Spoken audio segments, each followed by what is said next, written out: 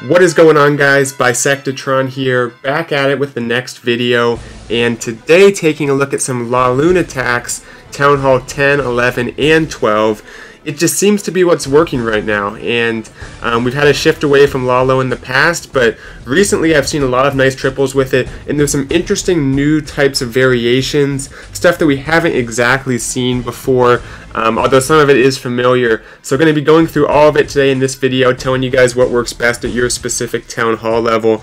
Starting at the top, Town Hall 12 here, and guys, if you've been watching my channel, haven't been uploading as much, but somewhat recently I've been putting out some videos on Town Hall 12 hog attacks, and this is very similar, and I think it kind of shows the key at Town Hall 12 right now. Against a lot of bases, it comes down to, if the Town Hall is exposed, using your heroes, your king and your queen, just to take it out, Sui hero attack, and then you can Lalo or hog the rest. That's what seems to be working right now, because the hogs are pretty strong, and then also here we go with the Lalo, very strong as well. The Laloon's a little bit more flexible when you're doing a Sui hero attack, because it can take on, you know, a wider part of the base. The hogs can be a little trickier because you have to heal them, they're a little more fragile, and it's also hard to use the Stone Slammer, whereas with this, the Stone Slammer fits in very nicely because it's basically a big balloon itself. So the Stone Slammer actually was dropped pretty early and still has not gone down. I don't think it will this entire attack almost, maybe at the very end. There actually was an E-drag and a few balloons in it, and that seems to be what's working best. Is we're seeing, you know, Sui the heroes to get the Town Hall, because a lot of bases the Town Hall is relatively close to the outside, so you can use your heroes to get it, and then from there you start the Lalo, and then you use a Stone Slammer with an E-drag in it, and you can kind of drop that during the Lalo or a little bit before the Lalo. We'll see lots of different attacks, so you guys will see what I mean. But the E-drag can take out the queen if needed. In this case, there was also a skeleton spell to make sure the queen went down, and that's what actually took her out. But you can use the E-drag to take out like the eagle, to get an Inferno Tower, to kind of help complement the Laloon part of the attack. So that being said, we'll move on and see some more examples. The Slammer just stayed a Stone Slammer for most of that attack. So moving right along here. Number 3, they have a lot of Town Hall 12 triples already in this war. So hopefully we can match them a little bit as we get towards the back half of it. But anyway, next attack. This one also Sui hero Laloon, and I believe this one you'll see a little bit different use of the Stone Slammer and of the E-drag inside of it. So heroes go down, taking this stuff out, nice pathing, the king comes around, tanking for the queen as you want it. I would have liked to see a wizard like right up there, but you know, oh well. Queen comes around, she'll target this wizard tower, and then here comes a test loon for seeking air mines, then a Stone Slammer on top of the Inferno Tower. So it gets that Inferno that the heroes can't reach. That's how the base is set up, to make it so the heroes can't reach. But if you clear out the buildings around it, you can directly target the Inferno Tower with your Stone Slammer. And then out comes the E-drag to kill both the Queen and the Eagle. So some great value was there. It's just it's a matter of knowing how to get that value. Because you have the Queen, you have the Inferno Tower. I think there's also was an air defense there. You have the Eagle, which is actually very important for Laloon attacks. All of that's there.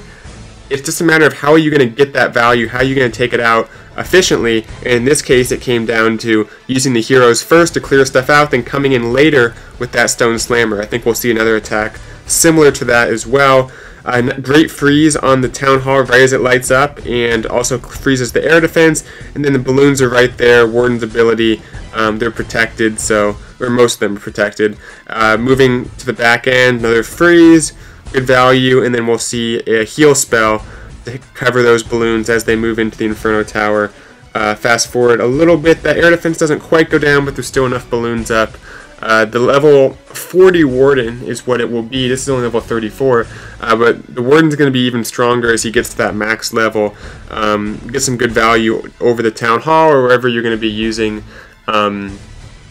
your Warden's ability, because we saw in the first attack, you know, using the heroes to take out the Warden, or not the Warden, the Town Hall. But in this case, you can, if you have the Warden's Tome, you can take out the Town Hall with your balloons as long as the Town Hall is activated. You need to take out 50% of the base or somehow damage it. but the balloons will not target it unless it becomes a defense. So keep that in mind.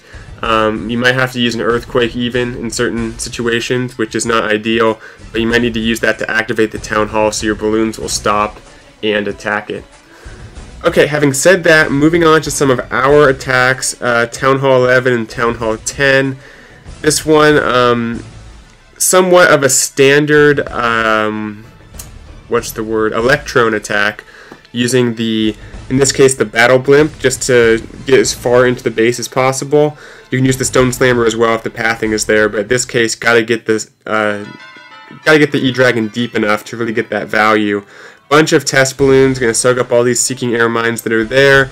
That's how you want to do it. And then has 2 clones plus the rage plus a freeze, which has become somewhat popular.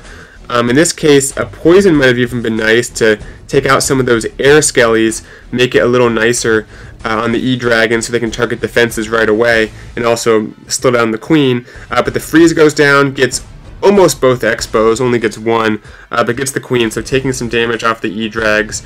I guess there's some value there, not sure exactly how to feel about that.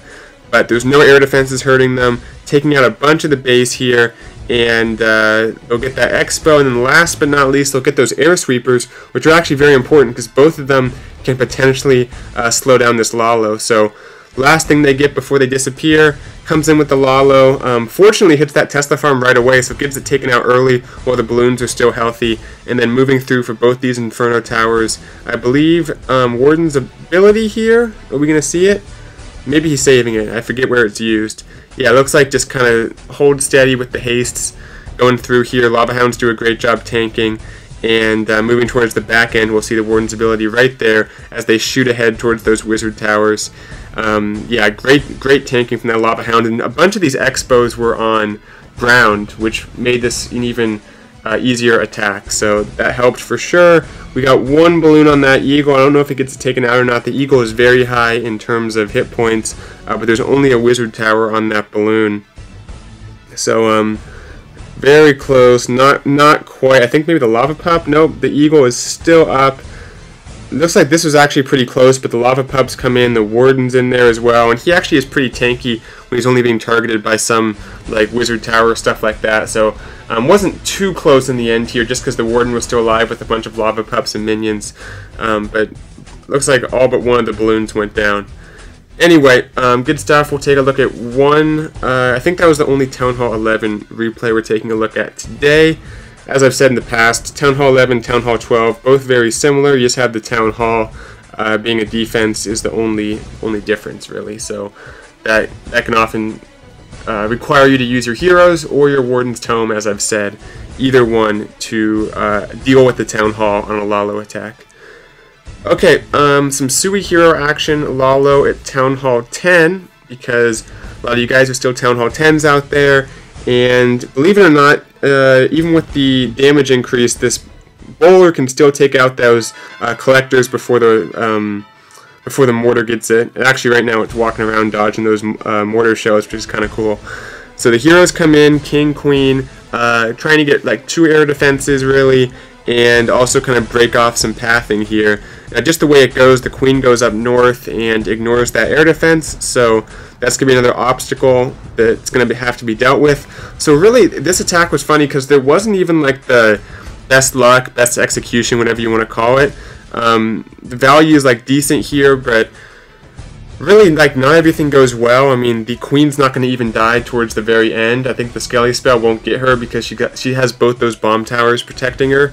But it shows Town Hall 10, you know, somewhat lopsided in the attacker's favor, and this is definitely a good strategy to use just to kind of overpower a base.